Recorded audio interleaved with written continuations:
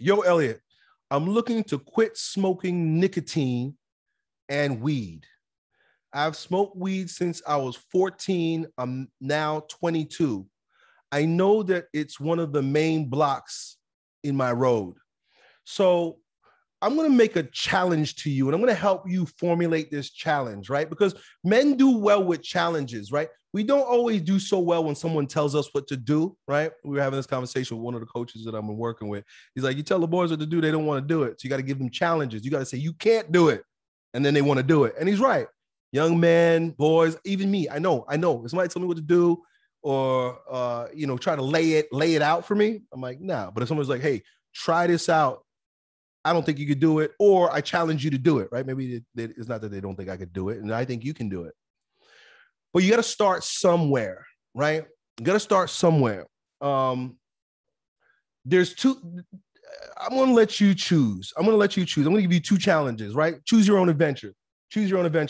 For a long time, I've heard and I've practiced the process of threes. Whenever you want to do something, you want to start a new habit, you want to break an old habit, you got to think in terms of threes. 3 days. That's your first challenge, right? You want to stop smoking, you start doing weed. Don't think about anything else. Do not think about anything else. Think about 3 days. 3 days. Can I make it 3 days? If you can make it 3 days, then you're ripe for the next phase. 3 days, none of this stuff, right? Just focus on that only. That's the first little, this is baby steps into the challenge. 3 days. Right? You could do that, right? You can go 3 days without smoking.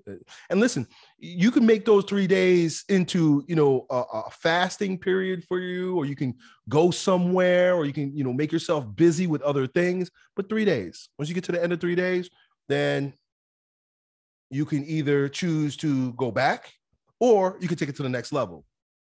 The next level is 3 weeks. Oh, are you ready for level 2? Are you ready for level 2? Right? And then you say to yourself, okay, cool. I did 3 days, right? And maybe you broke your fast, right? You smoked or something. I did 3 days. Boom, I got that out. Monday, I'm going to start 3 weeks. You already passed level 1, right? Now you're on level 2. Level 2 is 3 weeks.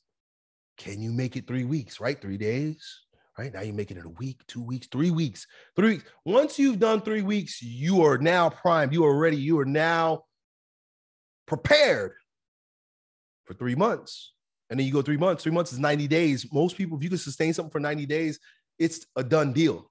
It's a done deal. So you ever heard that? The law of threes. This is something one of my clients taught me many, many, many years ago when he was having a hard time being committed to fitness. He said, I'm going to do the 3 day, the law of three challenge. 3 days, I'm going to come 3 workouts. Then I'm going to come 3 weeks. And then I'm going to come 3 months, right? And the guy's been exercising ever since. So that's the way to ease your way into it.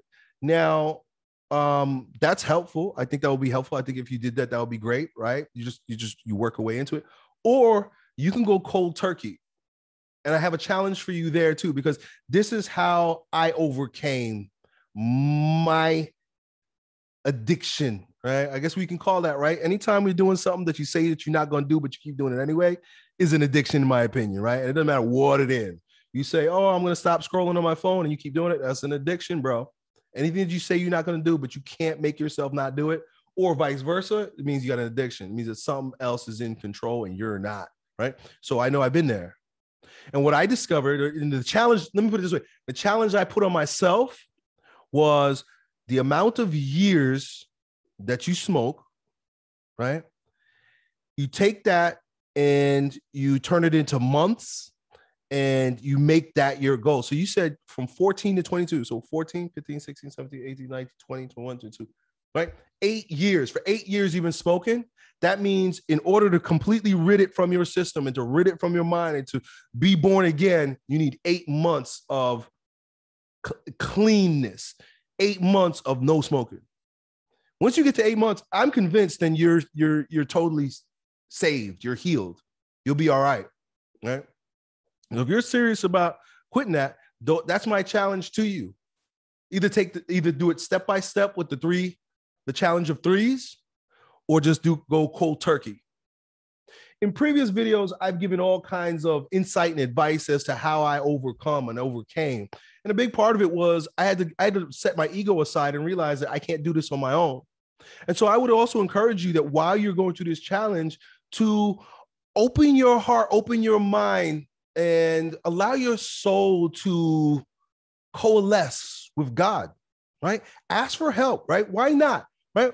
If they say God loves us, and God says he loves us, and he wants what's best for us, right? And he wants to see us in heaven. He wants our souls to be saved, and he gives us grace, and there's mercy, but there's also justice and judgment. It means that if you ask him, hey, help me out, like, I think about God as a father, right? If one of my kids come to me and they say, hey, Dad, I'm having a real hard time with something, can you help me? I'm going to go help them, right? Whatever it is. Oh, you need help with the bike? You need help with your homework? Whatever it is. I want to help you because I want to see you succeed. Especially if you can't do it yourself because you're too small. And me, I recognize I was too small. I'm too small. I'm too small. My ego's big, but I was too weak. I was too weak to do it. And that's how I became Christian again. Because I was like, man, I'm at my wit's end right here. And so I said, I'm not going to try to quit anymore. I'm not going to try to quit. I said that to God one day. I said, I'm not going to try to quit anymore. I said, tomorrow I'm going to smoke anyway, right? Please, I beg you, take this away from me. Just take it away from me. If it's not of you, Lord, take it away from me. And sometimes you take things away from you easy, or sometimes you take it away from you hard. But either way, you're going to take it away from you. You ask him to take it away from you. It's going to help you. So use either one of those challenges, but also combine it with prayer, right? And, pray how you choose to pray, right? Do it your way. But the whole idea is recognize that you're not the Lord of your life. Recognize that you're not in charge, and recognize that there is a benevolent being of intelligent design that wants to see you win. And if you believe that, that's a resourceful thought. And ask God for your help, man. I think you're going to do all right. I think you're going to be great. I think it's going to be awesome. I think you're going to succeed, bro. So let me know how that goes. Done. Yo, it's your bro, Elliott. I hope you enjoyed that video. If you did, you ought to know that it was a clip from one of my most recent King Transformation classes with my students, where, among other things, we get together about 4 or 5 hours a week and we speak on things as it relates to becoming kings in our lives in fitness, business, and with women. If that sounds like you and you want to join a like-minded group of men who are growing stronger every day, in every way in this degenerate age, then it's real simple. Just follow me on Instagram and then DM me the word King, K-I-N-G, and then me and my team will get back to the details to see if you qualify. I really hope to see you at the next meeting. Done.